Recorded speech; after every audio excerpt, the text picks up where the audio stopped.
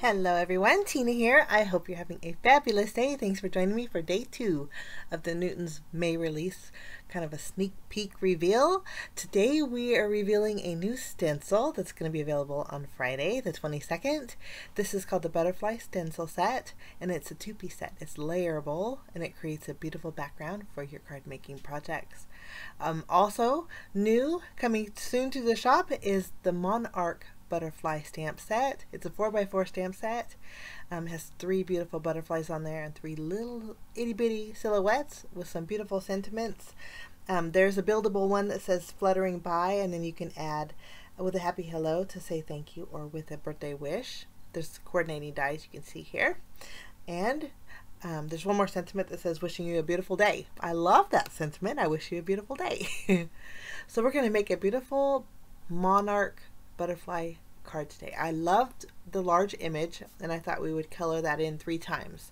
So I have a piece of Strathmore Bristol Smooth cardstock and my Misty here.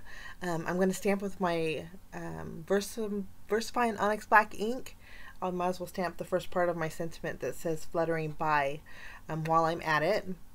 I was going to stamp the second part and said, well, I'll just stamp the first part. The second part will probably heat and emboss. So I'll just ink up my butterfly. I'm using Strathmore Bristol Smooth cardstock because we're going to use Zig Clean Color Real Brush markers. I haven't used them in a very long time, so I thought we would create a bold butterfly with these colors. We're just going to ink up our butterfly, stamp our sentiment. I'm going to have to do it a couple times. There is some solid areas on here. And at first you would think this would be a little bit difficult to color in, but you know what guys, it's super easy to color in this guy. I'm going to flip my page over and then we're going to stamp the butterfly a couple more times. Once all of our butterflies are stamped, we're going to do some heat embossing. When I use my Zig markers, I like to create a well or a barrier with my embossing powder, and so I'm going to go over my images with clear embossing powder, just tapping off the excess here. I'm going to use my heat gun and melt it till it's all melted and it's ready to go. Okay, after this is melted, I'm going to zoom in. I'm going to play a little bit of music while I color my butterflies, which are super easy. Actually, I'm not even going to play music. I'm just using 3 markers. I'm using my red, my orange, and my yellow. I have a 24-piece set, and so originally I was going to use my water brush.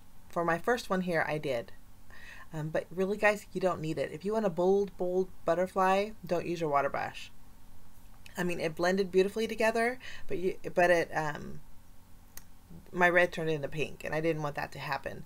So with these two, I am just going to blend with the markers. So I added my red, added my orange, and then last I'm going to pull it all together with my yellow. And you can see the more bold color of these two versus my first one where I used my water brush.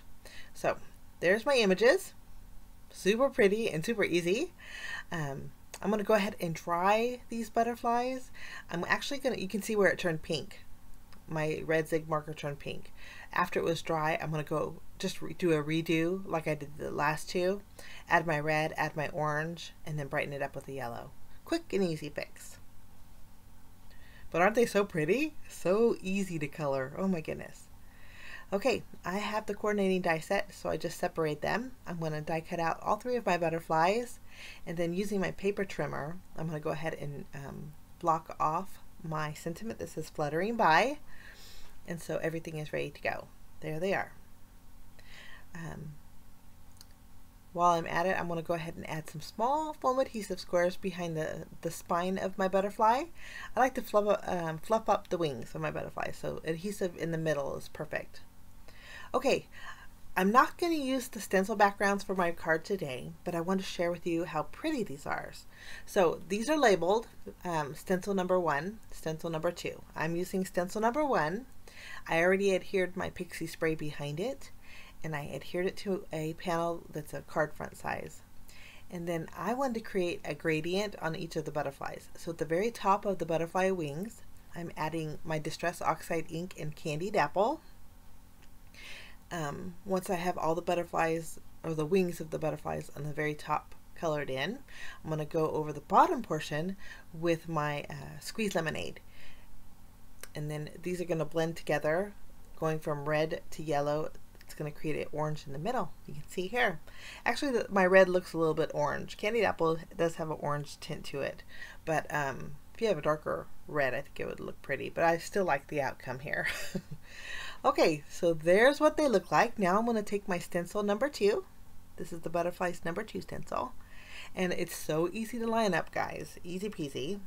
I mean, I had, when I originally I had put my first stencil upside down.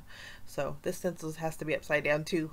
I'm going to layer it on top. And again, I have pixie spray behind this one too. I'm going to press down. And I was a little bit hesitant about using my black Distress Oxide ink, the black soot. I was afraid I was going to ruin my butterflies, but I went for it. I'm just going to use my little finger dauber and go over the detailed areas with my black soot ink. Once it was covered, we get to do the reveal, and I loved it. It's something a little different and neat. I cleaned off my stencils with soap and water, added more pixie spray behind it, and then we're going to do it again, but this time we're going to flip-flop the colors. So on our number 1 stencil, I'm going to add my black soot ink to the most solid image. Just going to fill it all in, and then after we have the black soot adhered, I'm going to go ahead and add my stencil number 2 right over the top. This time I placed it right side up. It's easy to layer over the top. And then I'm going to basically do the same thing as I did for my first panel, but with the yellow and the red, kind of making a two-tone pattern on the very front. Now, if you wanted to take your glitter paste and go over the top, I think that would be gorgeous. If you wanted to use your white paste to go over the top, I think that would add texture and look really pretty too. But this looks nice. It's just not as bold as I thought it would be. It does pick up the colors just vaguely. Oxide ink does sit on top of each other, so you can see here it's very faint. But a couple different little options using the stencil I wanted to share with you. I'm not going to use my backgrounds today for my card, but I wanted to share with you how they look and how pretty they are.